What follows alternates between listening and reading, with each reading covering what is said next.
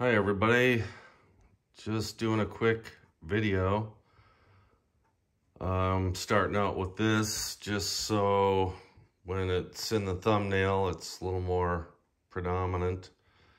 So I replaced the distributor on here. Obviously it's missing, only because when I went to replace the water pump, which is right here, I converted it to electric while I was at it. I thought, well, I might as well inspect the cap and rotor, and turned out 3 of the 4 bolts or screws that hold the cap on snapped off in the distributor. And no matter what I did, I couldn't get them out with heat or ZEP 45 or anything. I wound up drilling them all out. But anyway, let's go over to the distributor or distributors. Okay, obviously the stock one on the left, the new Most Plus bought on Amazon on the right. So the only reason why I replaced the one on the left is because of the screws, and it was just going to be a pain in the ass. And I could just buy a brand new one. Well, unbeknownst to me, you know, it's just not that simple with these LT1s. And if you get one of these that works good, you're lucky. So my car wouldn't even start. So this one here ran fine. The only reason I replaced it is like I said. So I go to put this one on, and the car just cranks and cranks, but it acts like it's advanced. It was really putting a lot of load on my cranking system, and it just would not fire, and once in a while it would pop or backfire through the throttle body. So anyway, to illustrate what's going on, I took this stock one and taped the this rotor hub so that it's right where it's supposed to be. And I also did the same on this one. And side by side, you can see as far as the advancement, this one is starting to get ahead of the screw. So I just put these screws in so you could have a point of reference.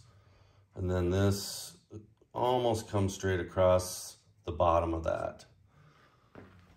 So again, just one more time, almost a straight line across the bottom of this. Now, here's how it's supposed to be.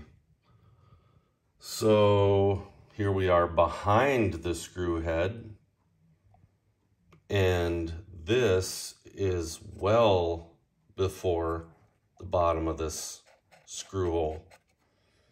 So it was advanced because your motor from the front is turning clockwise. So this is already too far, and this is right where it's supposed to be.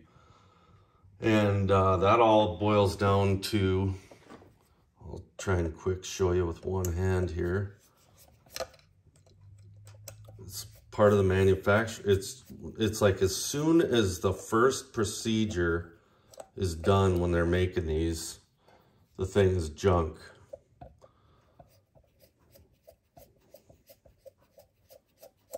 Sorry. So take this rotor off. Ooh. Got the special tool for this. You guys can get these at AutoZone, but we got to buy the whole rack.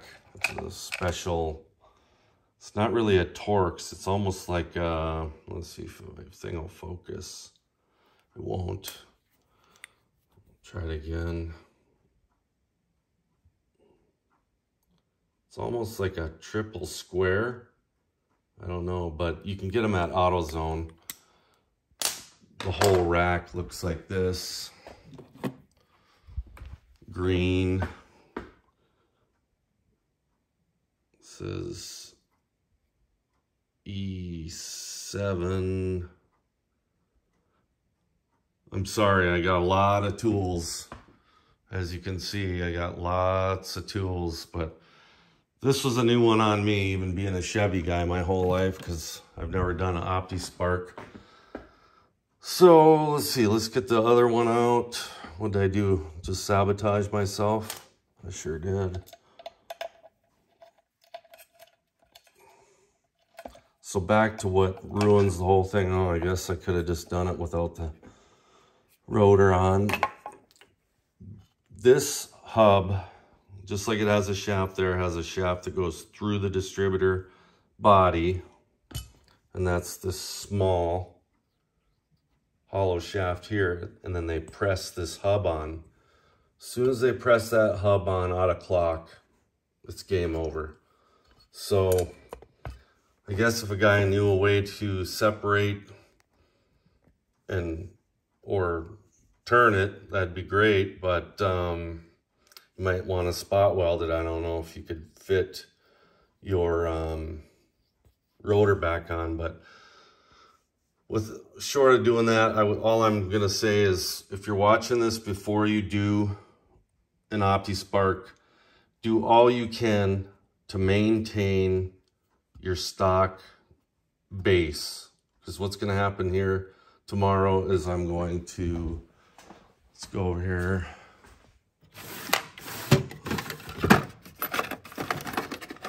I'm going to take this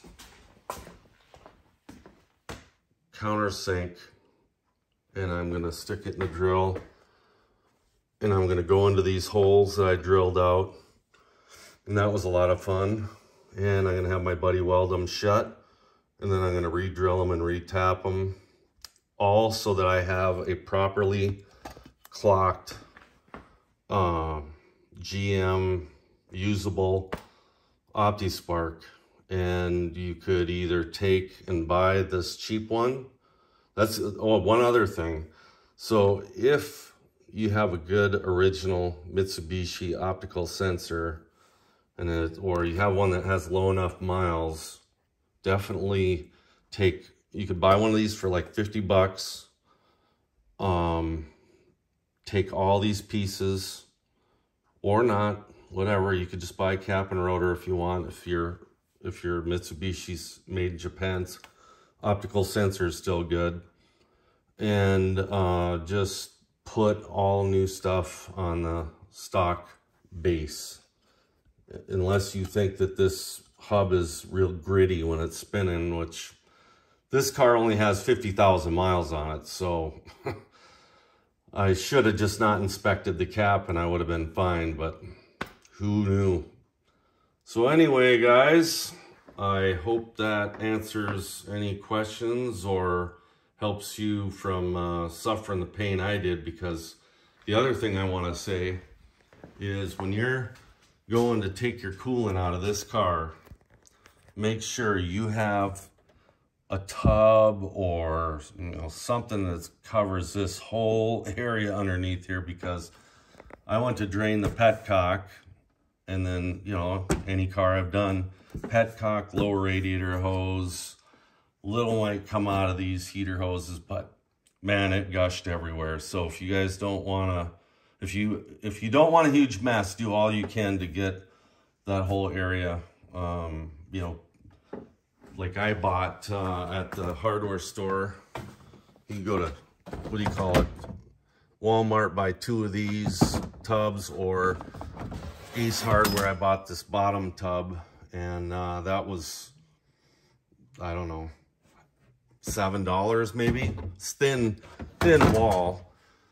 I think it's in the garden section, but put 2 of those side by side underneath there, and that would significantly reduce the mess that you have. But anyway, that's all I got. Hope it helps.